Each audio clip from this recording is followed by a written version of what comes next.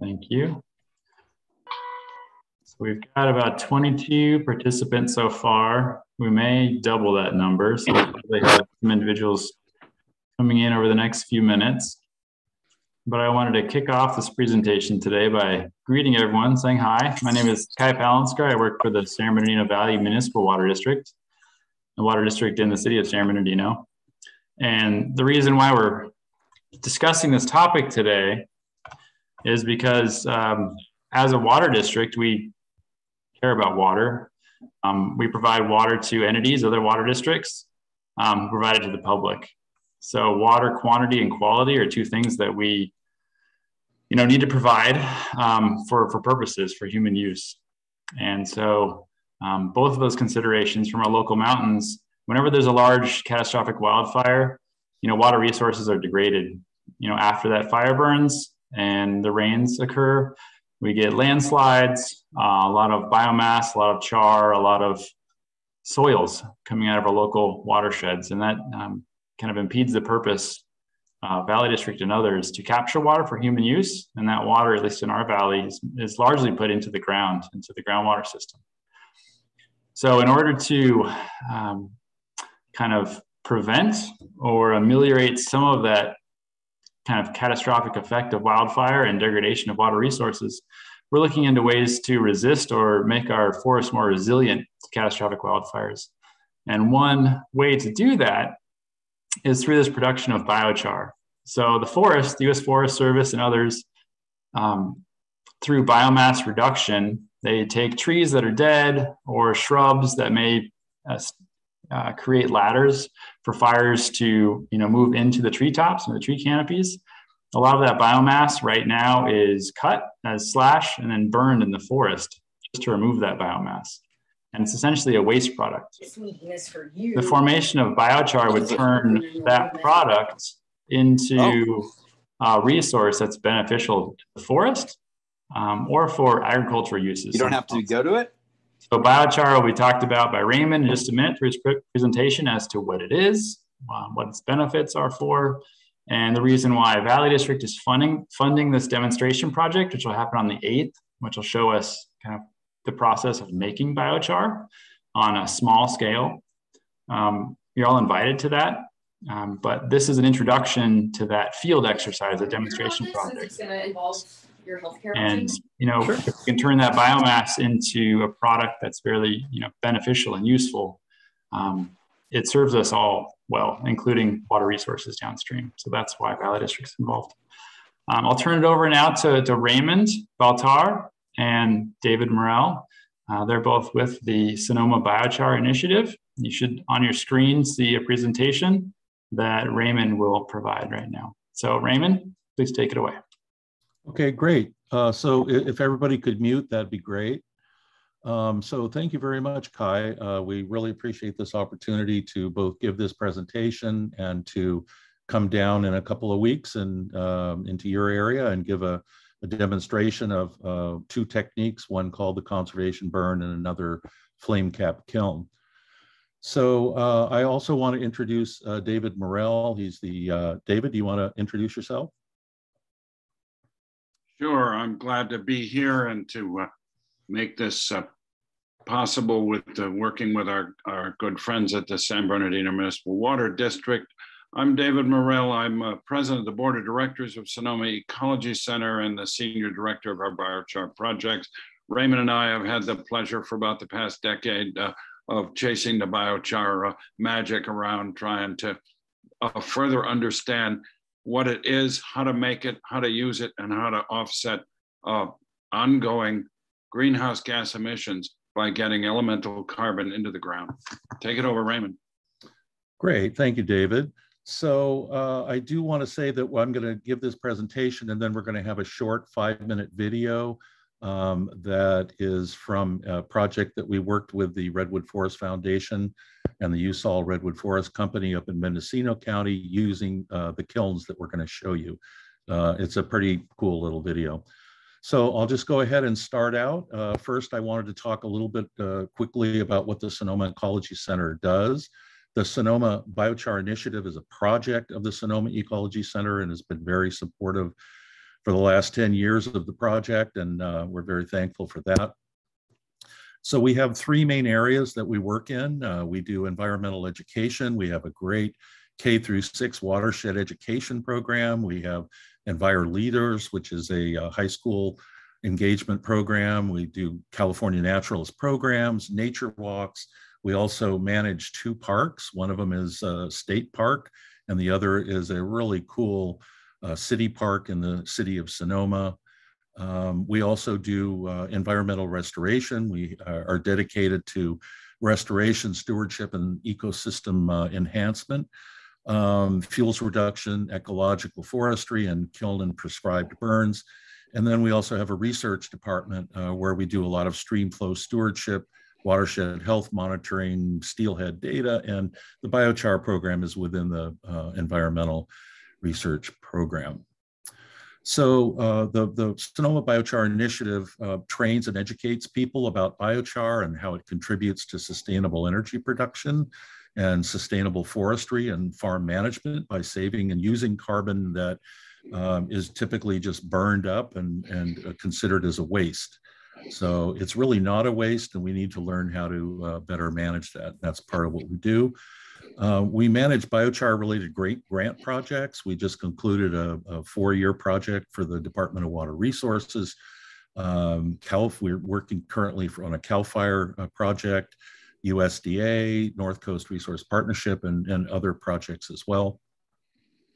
We consult and manage biochar projects for landowners and organizations, including the Redwood Forest Foundation, of which I think I've done 4 different projects for them over the years, Earth Foundries, and several tree companies. And we've found that urban tree companies are a very rich source of a lot of quote unquote waste material that often gets landfilled or just burned or even chipped. And I'll talk a little bit about that.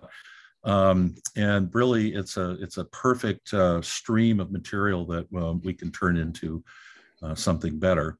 We also connect people to biochar resources, and hopefully, along the way, we inspire and energize others to use biochar.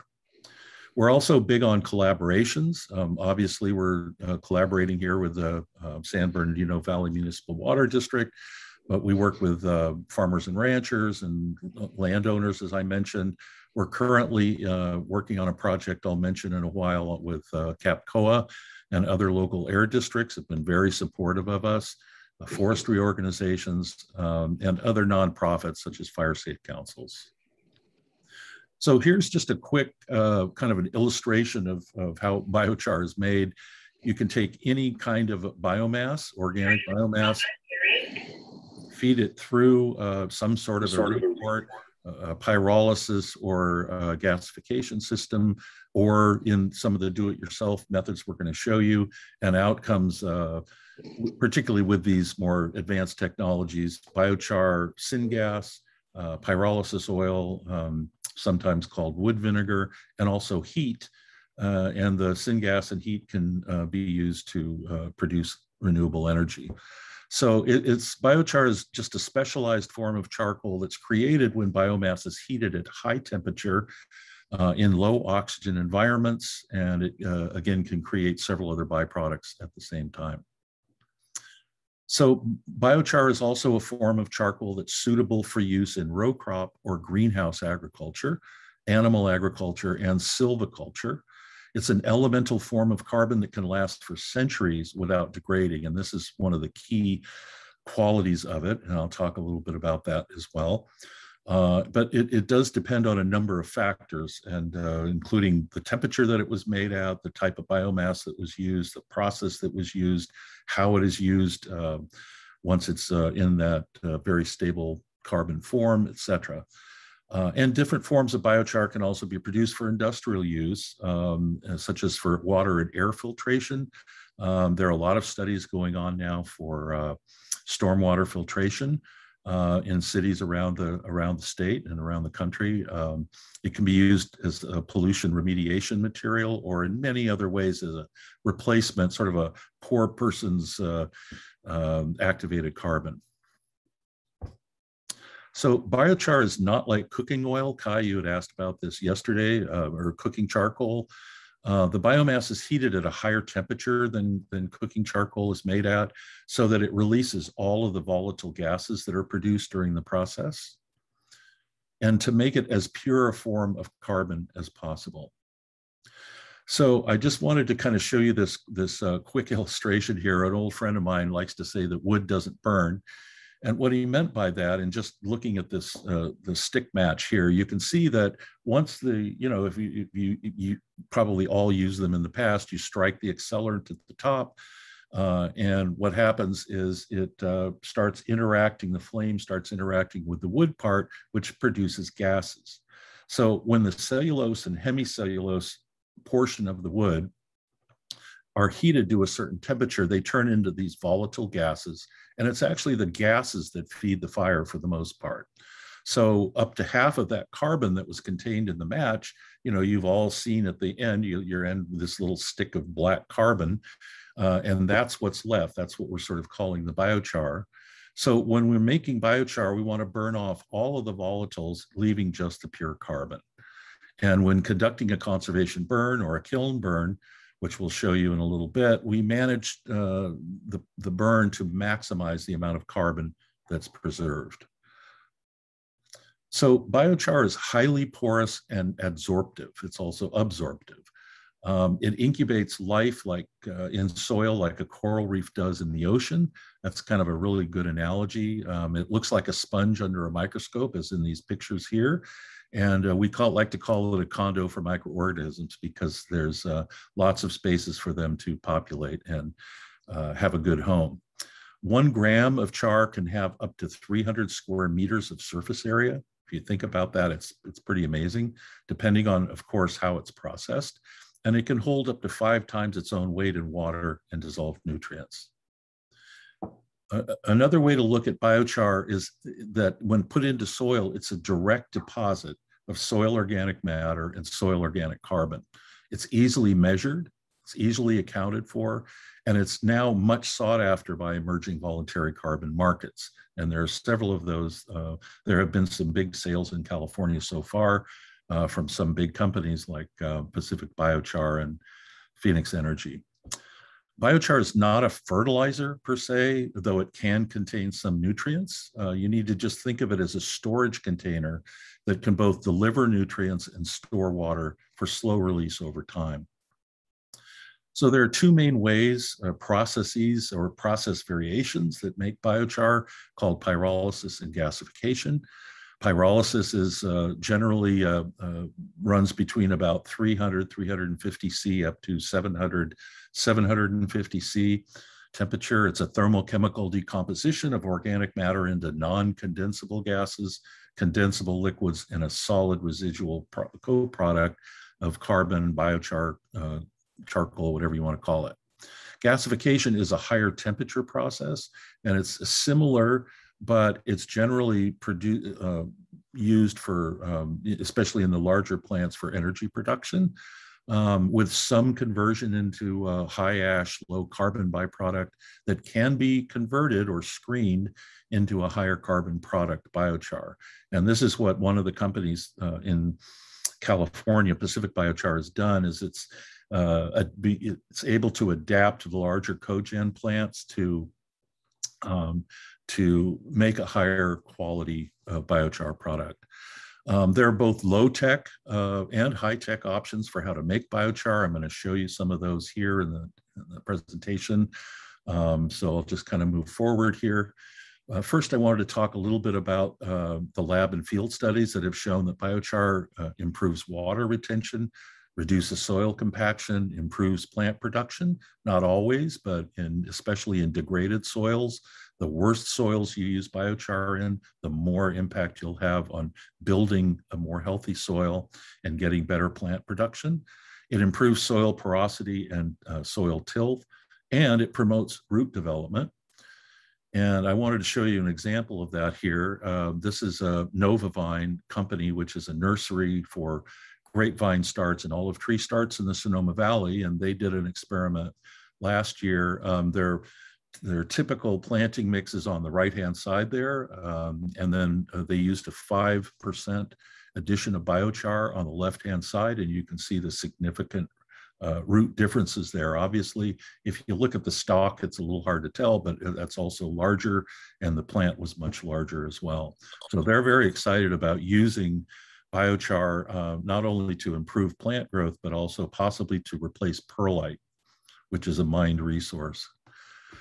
So lab studies have also, and field studies have also shown that it decreases nutrient leaching, improves cation exchange capacity, promotes growth of mycorrhizal fungi. And there's a really interesting symbiotic relationship with fungi and biochar. We're still studying that, but there's a real interesting relationship. And it generates additional soil organic carbon over time. So it's not only a direct deposit, but it also increases the soil organic carbon over time. Other biochar benefits, you can look at biochar management or waste management from urban and wildland forestry, which I mentioned, and from agriculture. It's a way to better manage the material that we call waste that really is just improperly used resources. The production techniques that we're going to show you can reduce smoke pollution significantly and also provide a valuable product to help offset fuels reduction costs.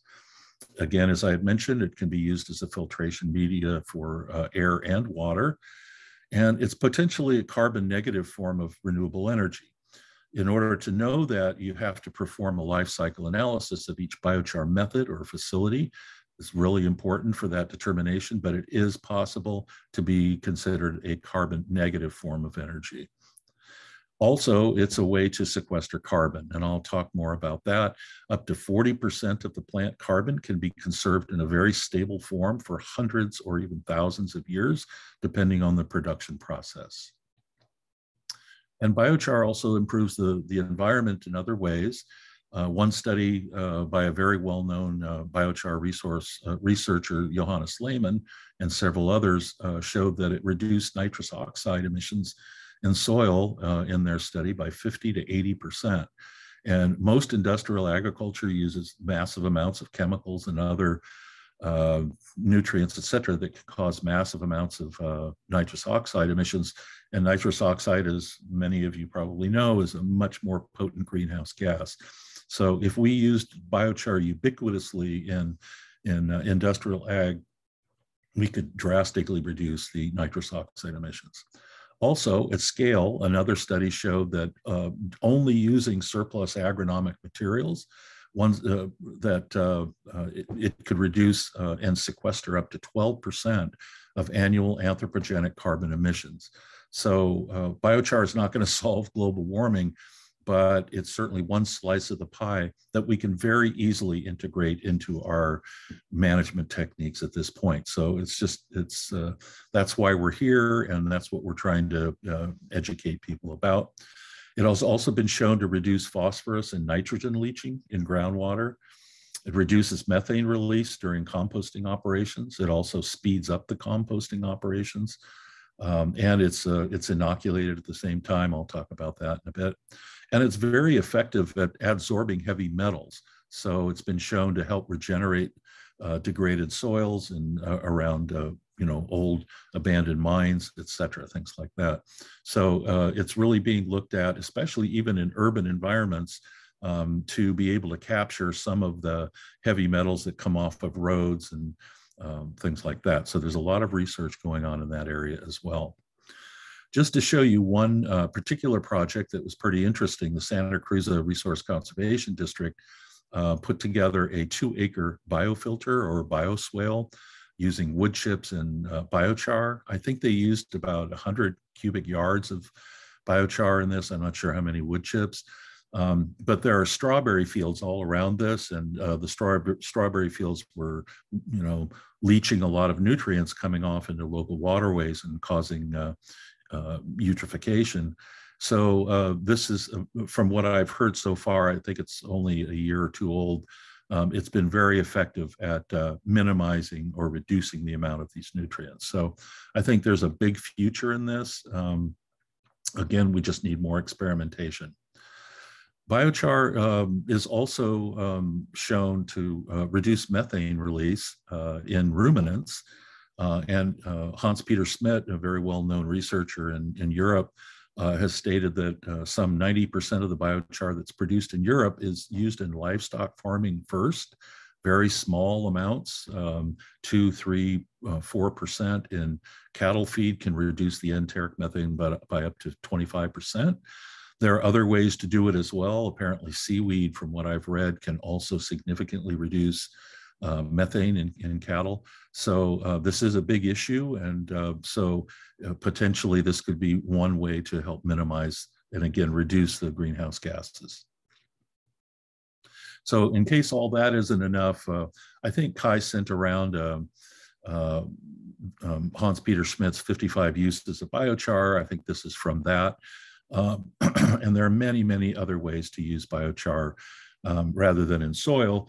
And we're just starting to learn about a lot of these, and there's a lot of research in universities across the world that are looking into some of these other areas. So just a quick history, biochar has been around for thousands of years. Biochar production in indigenous cultures across the world have used it in agriculture. But the modern biochar industry and interest in biochar came about in the late 90s and early 2000s when some researchers from Cornell went down to the Amazon to study this soil that's called terra preta, or black earth. You can see a sample of it on the right-hand side here. The Amazonian soils are notoriously leached and very lacking in soil organic matter. So these indigenous cultures figured out that by putting large amounts of carbon, and they probably put human manure, and they used pottery shards and who knows what all, that they created these incredibly fertile soils which held the moisture much better. And as you could see here, also made a huge difference in the agricultural production. So when they brought back the samples, they discovered that there was about a 40% amount of charcoal in these soils. And so they figured, well, if these soils are 100 years old or even 1,000 years old, and they still had the carbon in it, that maybe we should look at biochar or this material, burying it and not only improving agriculture, but sequestering the carbon. So that's kind of what started the whole process. And it's grown since then. The modern biochar industry has only really been around since about 2008. Oops, sorry, I went the wrong way. So to give you an idea of what the potential market is for biochar, USBI did a study and kind of looked at what if you took all the agricultural cropland in the US and added about 9.4 tons of biochar per acre to increase the soil carbon content. And our soils are extremely depleted for the most part of carbon and organic matter. That would require almost 3 billion tons of biochar.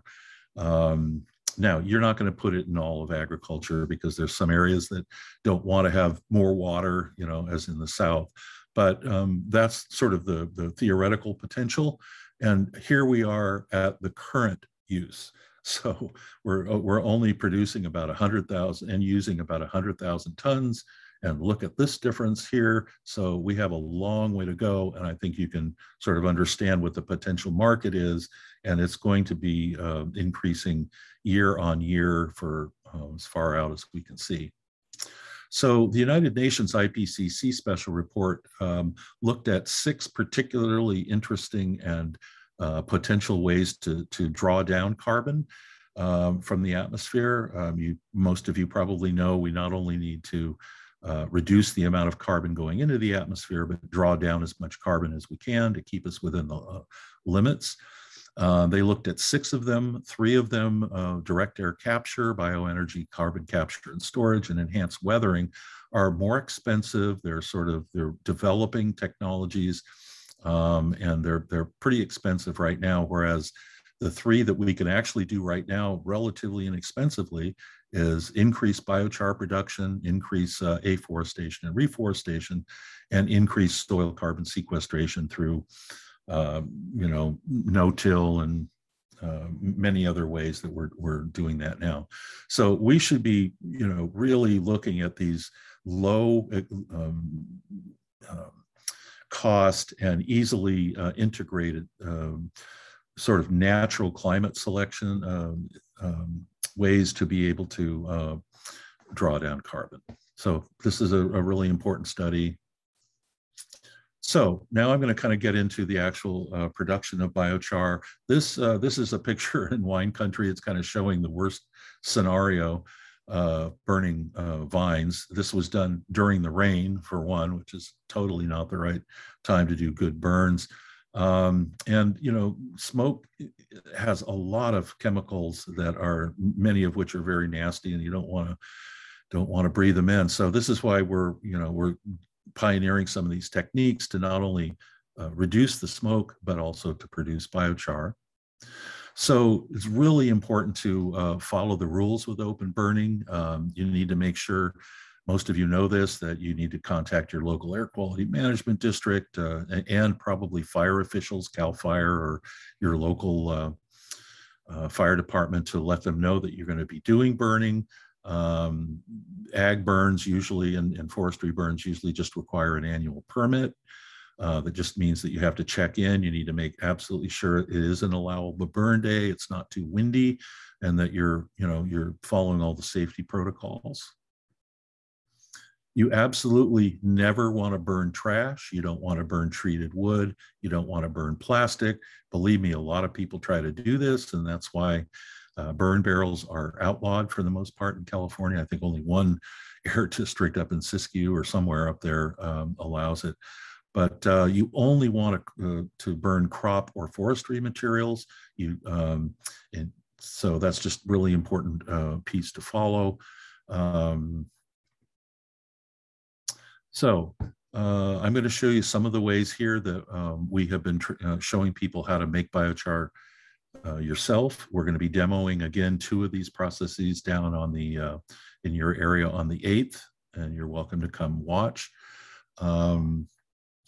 So one of the easiest ways, and by far the least expensive, is what's just called a soil pit kiln, where you just dig a pit, you put your materials in there, you keep adding to it over time, and then you can either smother it with soil that you pulled out, or you can put it out with water. And it's a very inexpensive way to do it. Again, you want to just only use good materials, especially if you're making biochar, because you don't ever want to contaminate that with anything, especially if you're going to use it in soil. So only use forestry or ag materials. One of the drawbacks, somewhat, I guess, if you don't have an excavator, is you have to get down in the pit and dig it out. But it can make very, very good biochar and very inexpensively. So the techniques that we've been teaching over the last 7 or 8 years, the first was the conservation burn technique. It's a very simple alteration of doing open pile burning. In a typical open pile, we found that most people end up burning it from the bottom because heat rises, right? So theoretically, you think if you start it from the bottom, then it'll rise and it'll burn better. This technique is you manage the pile a little bit differently in how you prepare it. You have to make sure that it's 20% less in moisture, and you can purchase very inexpensive wood moisture meters to test that out. You want to make sure that there are absolutely no clots of dirt or other material that is going to just cause smoke. And then you light the pile from the top rather than the bottom. So what happens here then, normally if you light the fire from the bottom, up here it's colder and colder, and it'll start smoking up here, and that smoke will just go right up out of the pile. Whereas if you light the pile from the top, there's a draft that comes up through the pile, pulls the smoke that then is being produced down here up through the pile and gets incinerated much cleaner. So most people will never even know that you're doing a burn if you use this technique. There's always going to be some smoke, but it's much, much reduced. And you'll find that the smoke, even sometimes from the side like this, will get sucked up through the flame front. So this is another pile burn. This was done at a grapevines. In this particular case, we lit the pile from the downwind side rather than the upwind side. Most people would think that you would light it from the upwind side, but heat radiates in all directions. So if you light it from the downwind side, it's the same principle here. The smoke that would have normally been produced up here gets sucked up through the flame front. You can kind of see it getting pulled in right there. And it's just a much cleaner burn. So this was probably about, let's see, it was about 1.5 hours into the burn. You let the pile burn down. This is about 2 hours into the burn, starting to ash over. About 2.5 hours into the burn, it's really starting to nicely ash over. But at a certain point, pretty soon here, this was another half hour, we actually arrested and put the fire out at that point to save as much of the carbon as possible. So when you see it kind of ashed over like that, we waited a little bit longer, and then we put the pile out, and this created a really nice pile of biochar. Now, this is not the most efficient way to make biochar, but we've shown that, people are already doing open burning. So you might as well show them a better way to do it. If they can produce something out of it, they can gather it up, use it in their gardens, use it maybe in their some vineyard rows to test it out. So it's a good way to introduce people to biochar and to show that you can make something better out of this quote unquote waste material. So there are a few other methods here. There's lots of experimentation on different ways that you can produce biochar pretty efficiently. This has been pioneered in Europe. It's called the Kontiki metal kiln, and it can make a lot of good biochar as well. In this particular one, you need an excavator or backhoe or something to kind of tip that up, but it apparently works pretty well. Then there's what we call the ring of fire flame cap kilns, and these are what our organization was able to get through a grant from the North Coast Resource Partnership. They were created by a woman named Kelpie Wilson, who's very well known in the biochar community. She's fantastic. She's a great writer, and she's an engineer by trade. So she came up with this design there. It's basically fairly light sheet metal. It's just bolted together with wing nuts and bolts. These panels, this is a 3-panel design. You can go up to 5 panels. As you can kind of see here, it's a double panel design. The inner panel is much heavier duty, and then the outer panel is lighter. These can be moved around. They're mobile. So unlike a pit where you're kind of stuck in one area, you can move these to different parts of the forest or different parts of your farm and burn the material where it's at. So this outer panel here is thinner gauge, and there's 3 different things that it does. It helps insulate the inner panel and concentrates the heat on the inside. It also is safer for the people working on the outside because it acts as kind of a buffer. And we actually fill in the very, very bottom to make sure no air gets in underneath the inner panels.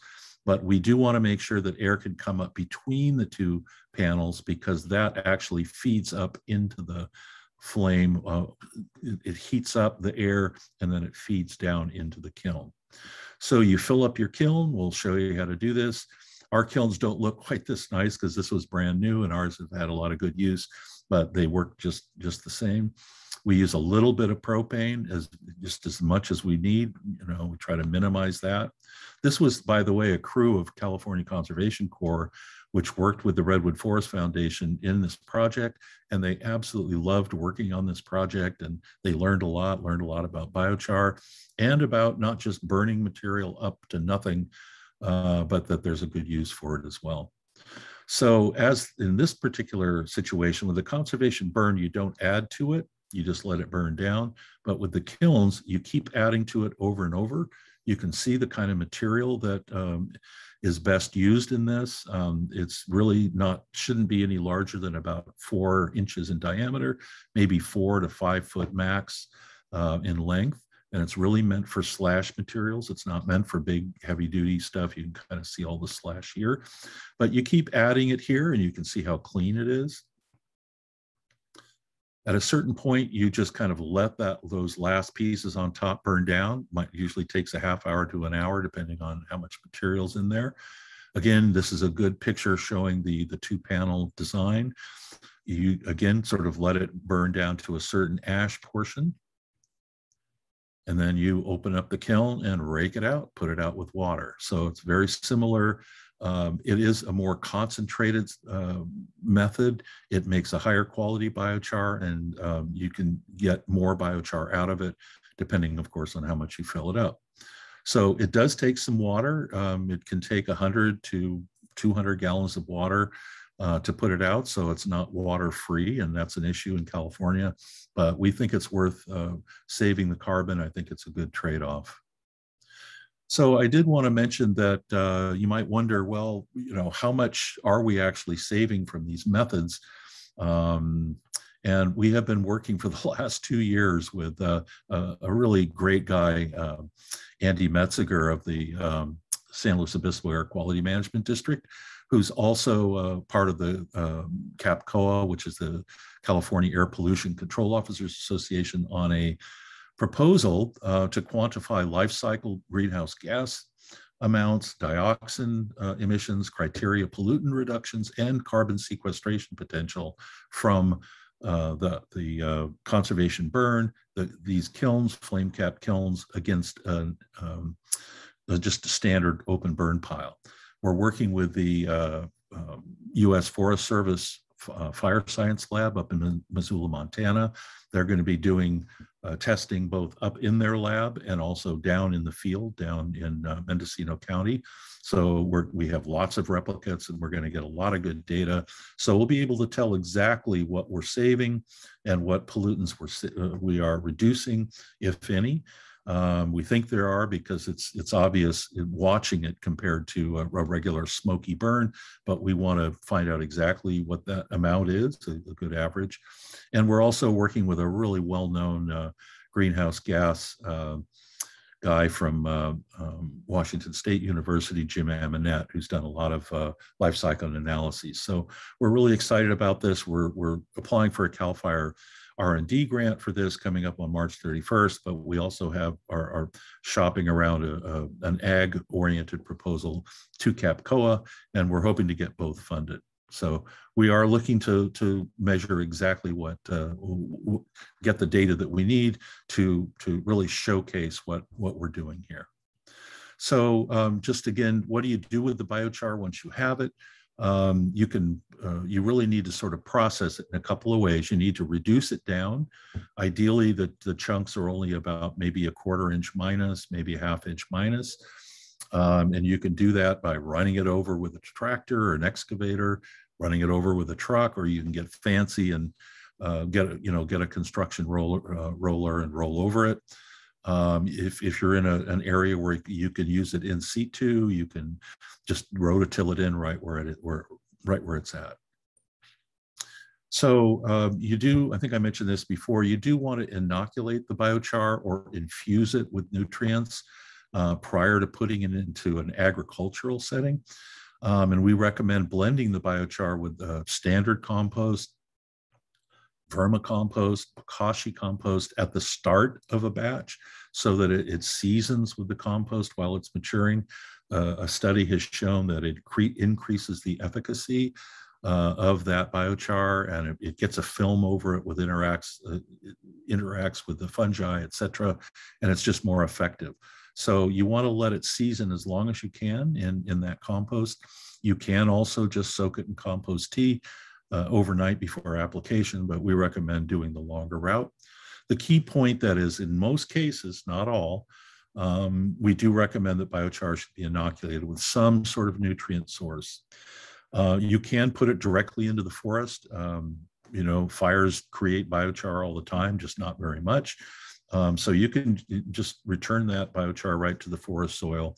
The Redwood Forest Foundation actually is doing sort of a long-term study with the biochar that was created up there during their use of the kilns, and they have spread it out over a 2-acre area. And so they're now going to be doing soil testing of that in the years to come. So we're excited to kind of see that. So as far as applying it, it can be as simple as just you taking that biochar and compost blend and using it as you normally would in your agriculture. You can spread it out as we did here over pasture land. There's a lot of interest in that actually too, is to actually, well, actually the Marin Carbon Institute has done some really great work on showing how much soil organic carbon can be increased in soils just by using compost. So we're hoping to include biochar in that as well. We think it will create more grass, more dense grass, and probably more nutritious grass as well.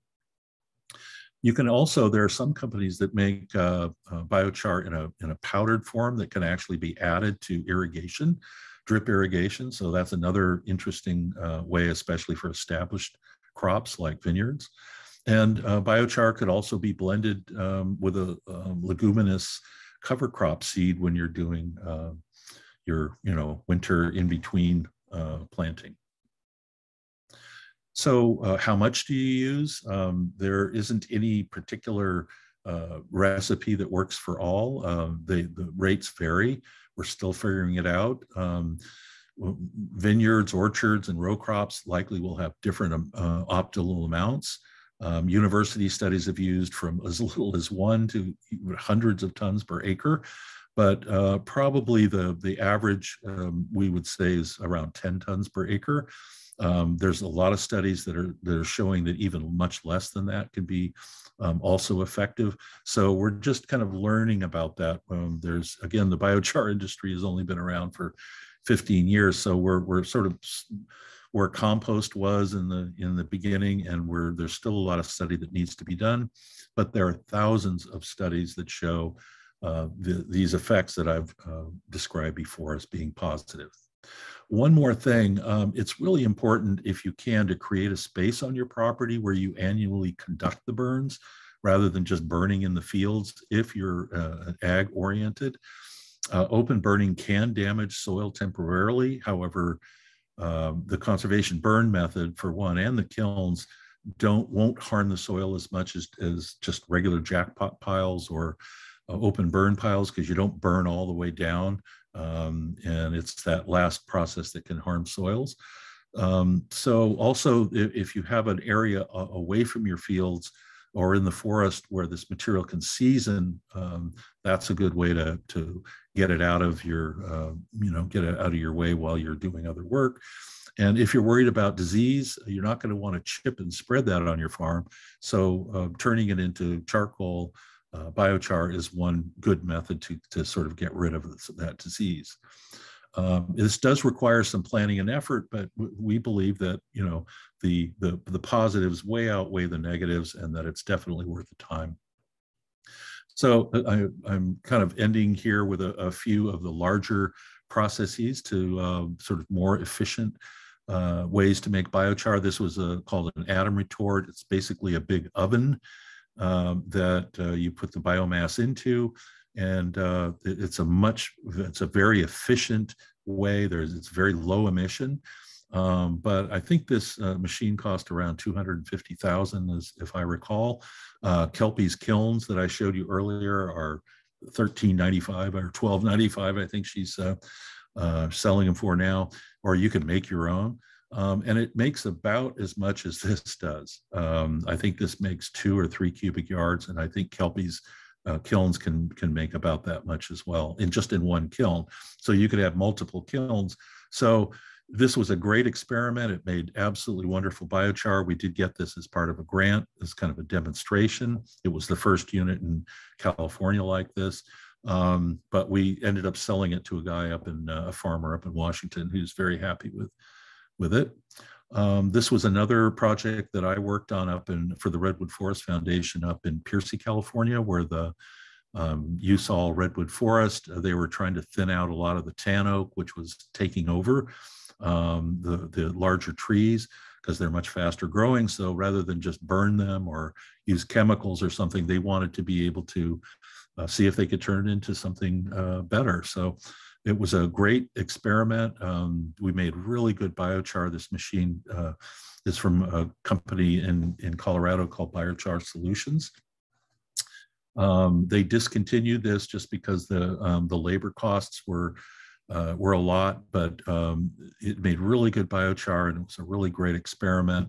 And we're learning as we go. There's a lot of these technologies which are now just emerging, and they're improving and getting more efficient, et cetera. This was also, while it did flare a lot of the emissions, we were able to reuse the heat from the flare to use in a dryer. So we put the chips in here. These machines, by the way, use chips. They don't use the larger pieces like the kilns and the conservation burn. So you put the biomass chips in here, convey it up to the dryer. We use the heat from the flare to dry that, went up again into a conveyor, into another bin, then into the retort. So it was a really neat project. Here are a couple other machines. This is a Pyreg system out of Germany. It's a pyrolysis unit. This is a company called ARTI, or Advanced Renewable Technologies International. The Sonoma Ecology Center was able to get a containerized unit ordered as part of another CAL FIRE grant that we're working on. We're working on the emissions and other permitting issues. We're going to be siting this at Mare Island, we hope, within 6 months. And we're going to be producing our own biochar, working with a tree care company that was producing 800 cubic yards of chips a week in this area. And now we're going to be converting as much of that as we can into biochar. It had previously, a lot of it been landfilled. So we're diverting this material from the landfill, producing and upscaling a product. And then we're going to be disseminating this material out into the local community gardens and home gardens and municipal landscaping. So it's really, these are the kinds of things that we're trying to work towards. And I'll show you one more project at the end. So just a couple more here. There's these are air curtain burners. You've probably heard of these. The Forest Service, I think, has purchased a bunch of these. And there's a lot of interest. A lot of the air districts are starting to allow use of these, but the air burners have traditionally been focused on incineration, not on producing biochar. They're starting to innovate with something called a char boss, which they've done in collaboration with the Forest Service. It's sort of a smaller tow around type thing. And some of the real creative vineyard and forestry management companies are adapting some of the larger air curtain burners to also produce biochar. However, there is another technology called a Tiger Cat carbonator or carbonizer, which was built specifically to produce biochar, and also has a throughput, a very large throughput.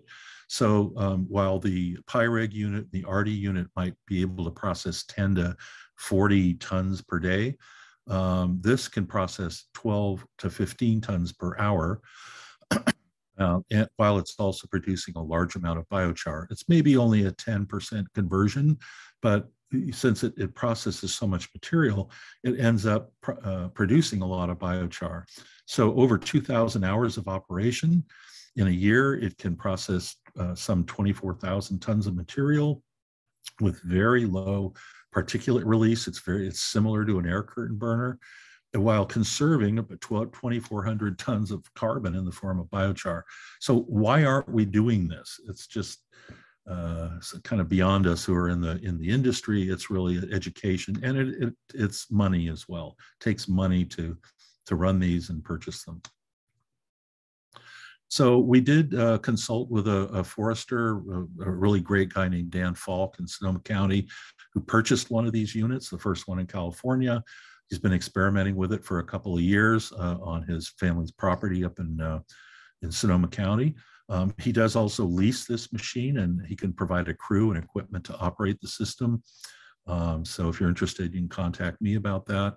This kind of shows what the product looks like. There's actually 3 different augers that at the bottom of the carbonator that pull out the carbon as it's being produced.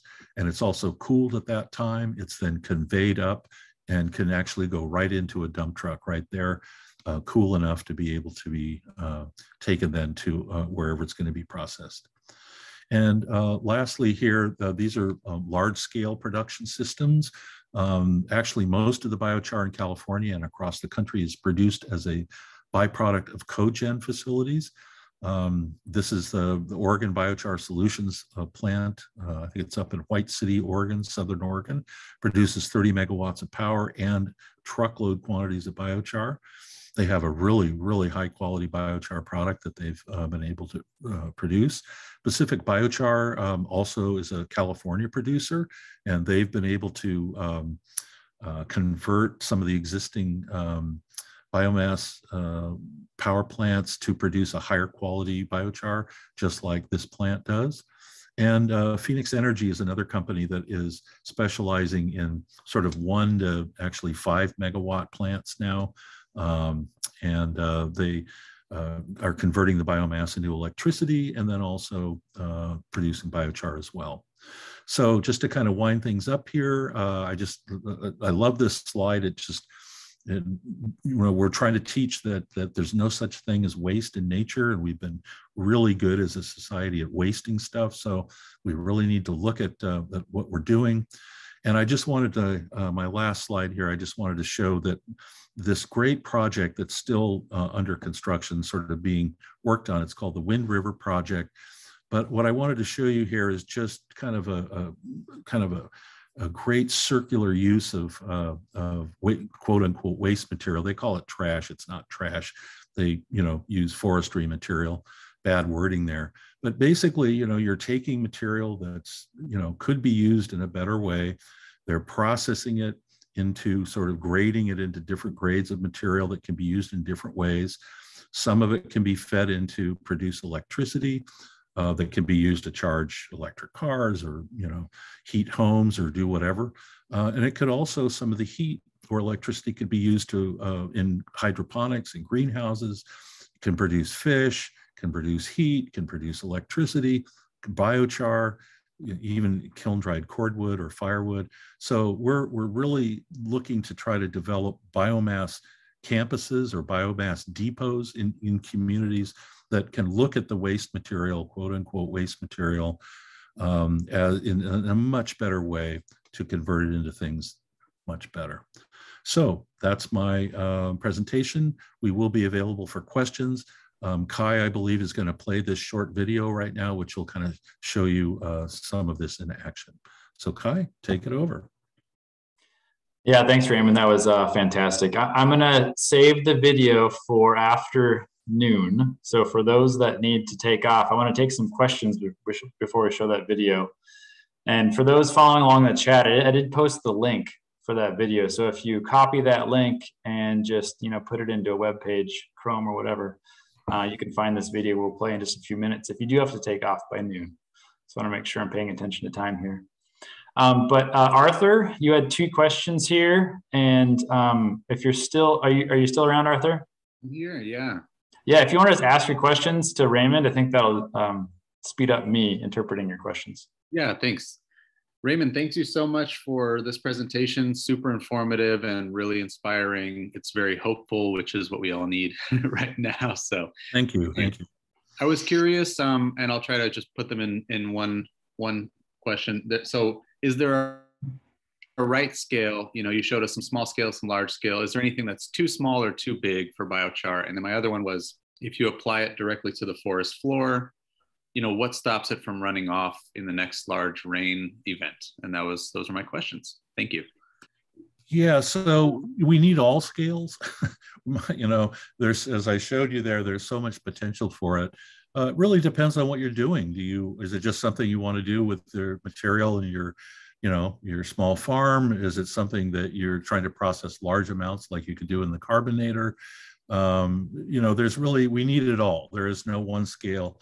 But if you're looking to do commercial type work, there's a scale there. You need to be producing tons of material and etc. The second question, Raymond, let me jump on this. Is David? Sure. On that, the real issue, Arthur, has to do, of course, with costs versus revenues versus carbon offsets, which are beginning to be available. I'm pushing hard.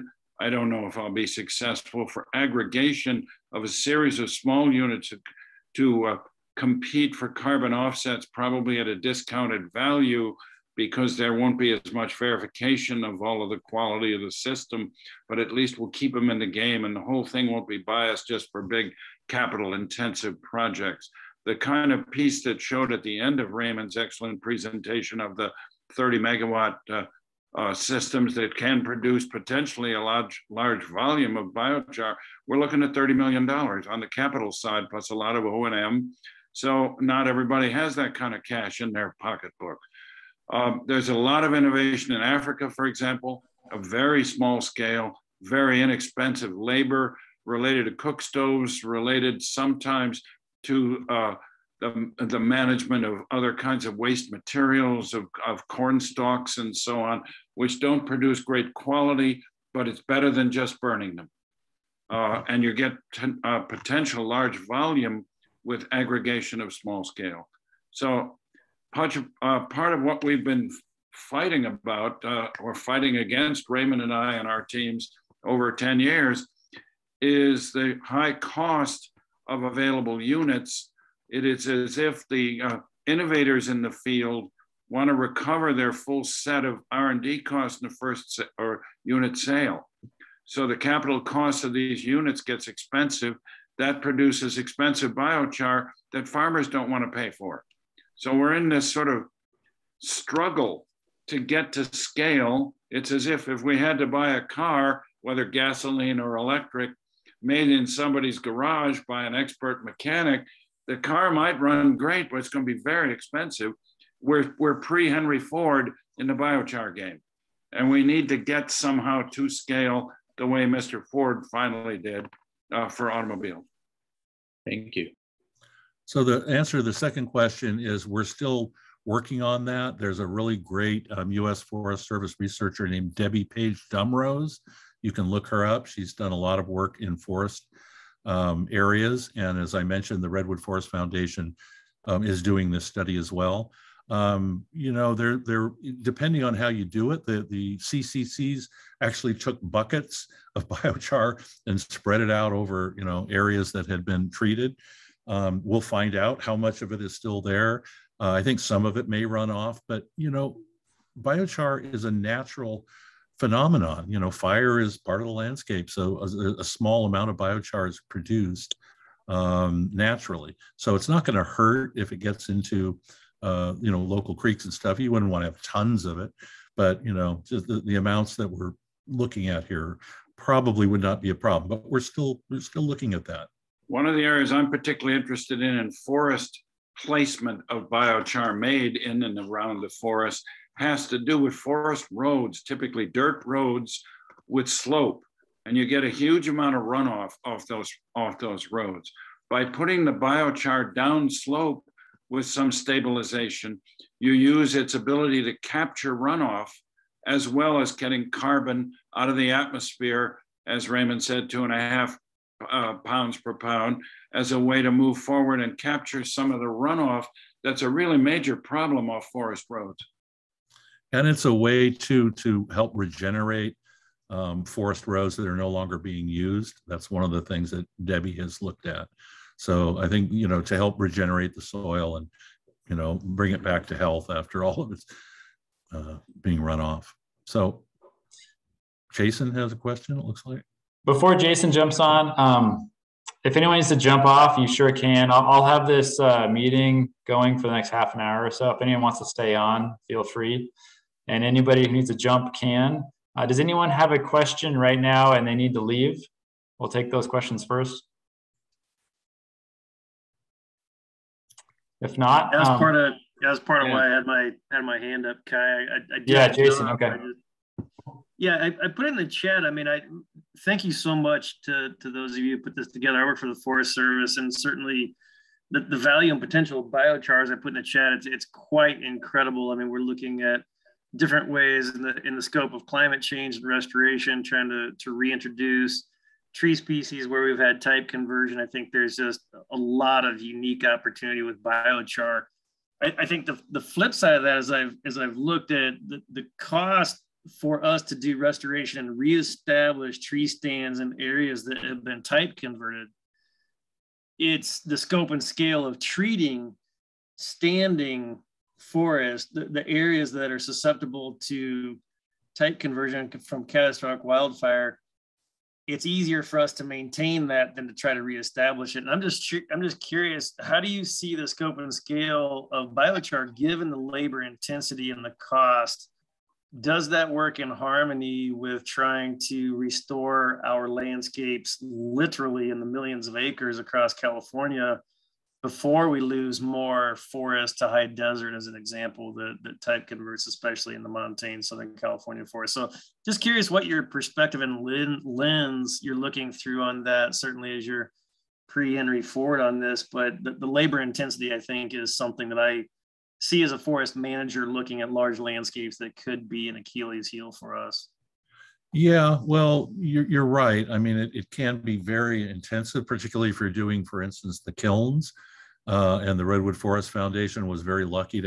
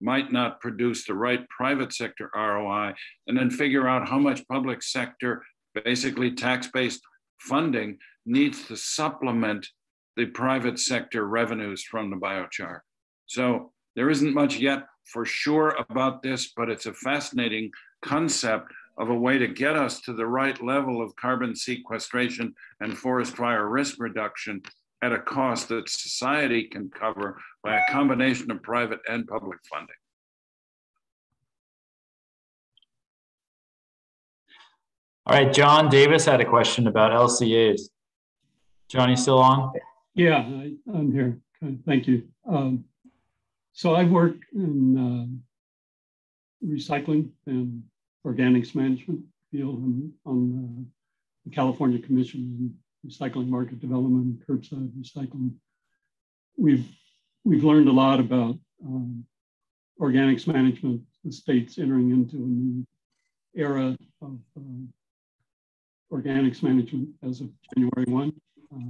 There's been a lot of focus on compost and mulch.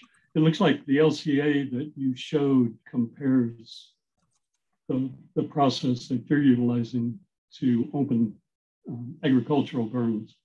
And I wonder if you have any thoughts about how you would compare it to the uses that I work in, mulching, for example, and composting woody material, which, by the way, a proper aerated composting system doesn't produce methane. That's why that's why the state's entered into this new era of getting organic material out of landfills. But are there any LCAs that you're familiar with that would compare your process to, for example, a mulch and mulching application?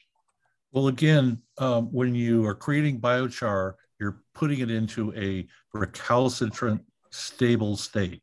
So that material will not degrade for a long period of time. When you're composting, most of that CO2 that's in that plant material will eventually go right back up into the atmosphere. Some of it will create soil organic matter or carbon in the soil, but a lot of it goes right back up into the atmosphere. But we need that. Mulching, composting, it's all good. But for example, the Sonoma Compost Company, years ago, I did a project for them where about 15% of the material that was coming into that composting facility was too big to really compost properly without a lot of processing and stuff. And so they wanted to take that 15%. They had been taking that and putting it into cogen facilities at a high cost. So they were looking at, well, maybe we can, that 15% portion, why don't we turn that into biochar and utilize that right into our compost product and charge more for it. So they ended up not doing it. They ended up actually having to move and everything. But anyway, I think that it's not an either or, it's an addition to.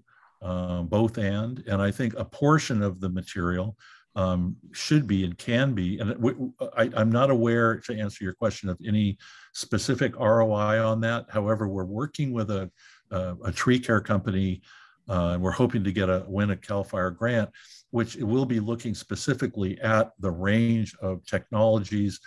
They produce between 150 and 300 tons of chips per day in this one area.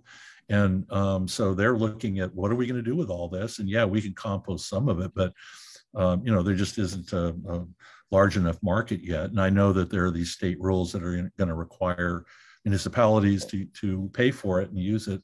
But, again, we're still learning about that.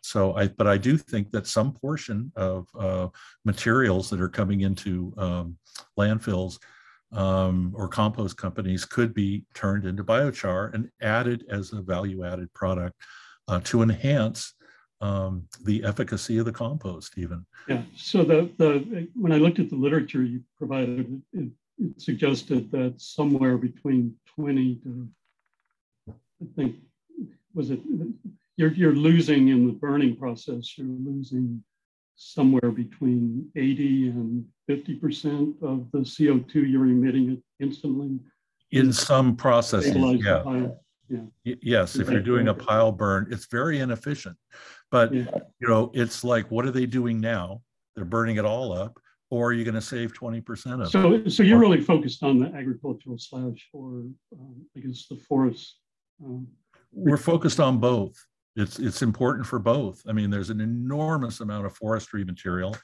I think most of the ag, to be honest, most of the ag waste, the NRCS has been working for years to get farmers to put that material back into the soil and not burn it up. And so I think, if it's organic like that, but the woodier material, the denser material, that material can produce really good biochar and should, we think. So, but it's just a portion of it. It's not going to be all of it.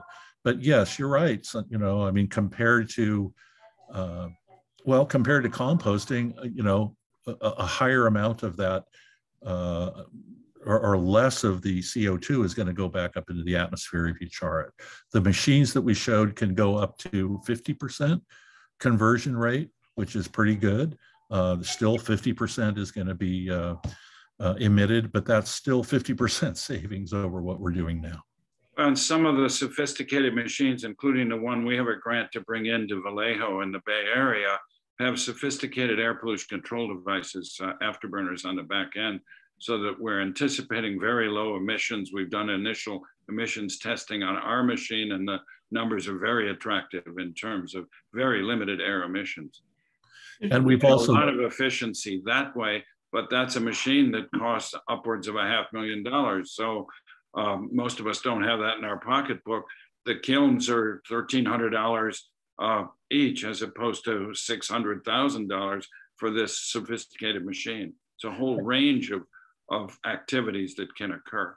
And Jim Eminette, this LCA researcher from Washington State, said the kilns can produce or convert between 20 and 50%, depending on how it's done. So that's pretty darn good for $1,300 to be able to have a mobile option like that. Okay. Hey, there's a large anaerobic digestion project underway in Rialto, Energia. Yes, they're working trying to make biochar. Yeah, and they're working a lot with biosolids, which is another piece that we haven't directly worked with. There's one in Redwood City in the Bay Area that's similar, and the Energia process is a very exciting new development to be dealing with some of the POTW sludges that are coming out the back end.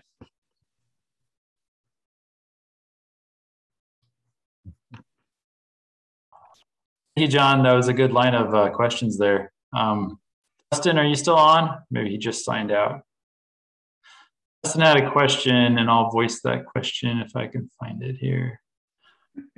Dustin McLean from County Parks in Riverside, he asked, does campfire ash have any benefit or too much O2 during burn to complete burn? I assume this is like just regular campfires. I think that's what his question is pertaining to. People have been using ash for years, either out of their stoves or wherever. It does have some nutrients in it, but it's very, very low carbon. But there are some nutrients in it. So yeah, it can be useful, but why not, arrest the process and save as much of the carbon as you can? And there is some residual ash there as well. All of these processes have some amount of ash in it. A really good high quality biochar would have 85% carbon and 15% ash. But campfire might have 2% carbon and 98% ash. So, it's what do you want to produce out of it? But yes, I think there's probably some benefit from that, but I'm not an expert in that part. So if there are any additional questions, I wanted to share this video. It's 5 minutes long, so you can watch it or you can play it on your own time after this meeting or whenever. But this is the video we were talking about a little while ago.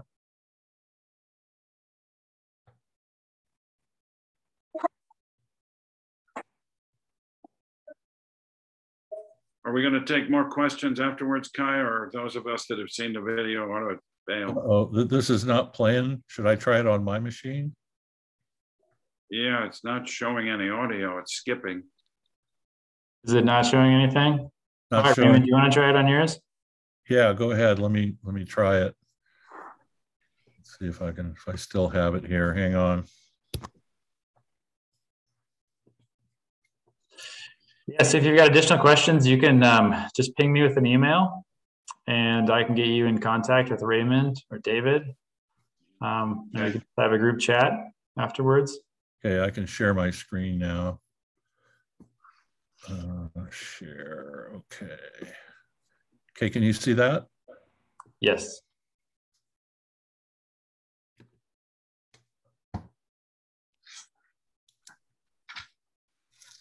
So we have a big problem in our forests. We have been excluding fire from ecosystems that are used to having fire, natural wildfire, and also fires that were deliberately set as a management tool by indigenous people that kept these forests really stable for a long time. Now we've let those fuels build up and we've not logged appropriately in a lot of areas, and we have drought that's probably a result of climate change. So we have very big problems. Ultimately, we need to reintroduce fire to the landscape. And what landscape fire does is it actually produces a lot of charcoal. So these forest soils naturally have a lot of charcoal in them from their long history of fire. So we need to put the charcoal back. So what we're doing is a form of biomimicry. We're actually creating charcoal, which is a natural part of the environment, and we can spread that charcoal back in the forest in a safe way. So from that standpoint, it's very beneficial in communities. It can be used again in community gardens and backyard gardens. Our biochar is charcoal that's compatible with biological systems. So what biochar lets us do is it lets us have a better alternative for treating all this small material. And it has a lot of different applications and uses. So we get carbon sequestration, we get far less smoke, and we save our soils, and we get the biochar. The advantage of charring it rather than chipping it is when you chip material, if you just chip it and then landfill it or chip it and spread it out in a forest even, all that CO2 or most of it that's encompassed in that plant material is going to degrade and go right up in the atmosphere. When you char it, about 50% of that plant material can be kept in a recalcitrant or very stable form. So the demonstrations we're doing today include 3 different processes at different scales. We can start with the conservation burn, which is a simple way of lighting your pile differently than what you would normally do. Normally you light it from the bottom. In this case, you light it from the top, you manage it, you let it burn down, you put it out with water.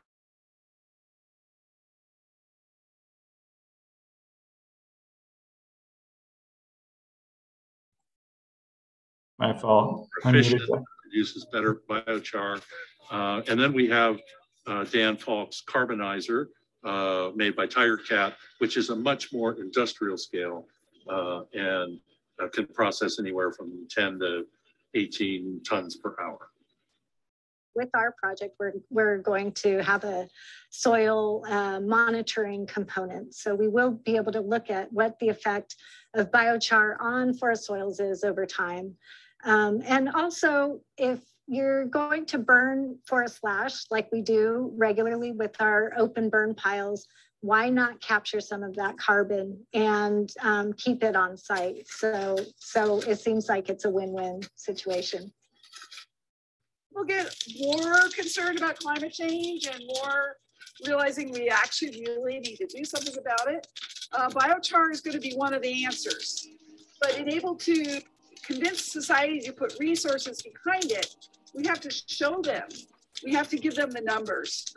It's important to do these projects to introduce what biochar is and also see how we can fund more fuels reduction projects and help get more of this work done throughout California. If we have an opportunity to find out what carbon sequestering through biochar application to our fields will do and help our fertility, health of our cattle, we think that's a fabulous opportunity. I think the beautiful thing about it is it's very fulfilling work. So you are out here in the woods, you're touching the land, you're hearing the birds sing, and you're cutting up wood and, turning it into biochar. You're doing good. It gives people hope for the future, which is probably one of the things we're lacking the most right now, especially our youth. So giving them a chance to put their hands on the land, to make their mark, to do something about this climate problem that we hear about all the time, but nobody really gives us really concrete solutions. This is something very concrete you can hold in your hand.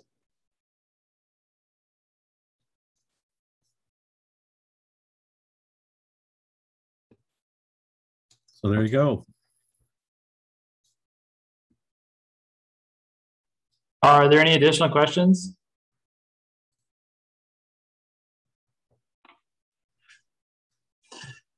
All right. So if not, I think we will likely end here.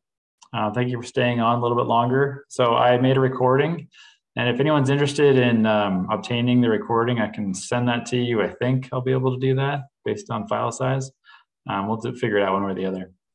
But if you are available to meet us in the field April 8th at the Oakland Preserve, we'll be demonstrating the flame cap kiln on that Friday. So please let me know if you're interested in attending. All right, thank you all. Have a good one. Thanks, everybody. Appreciate it.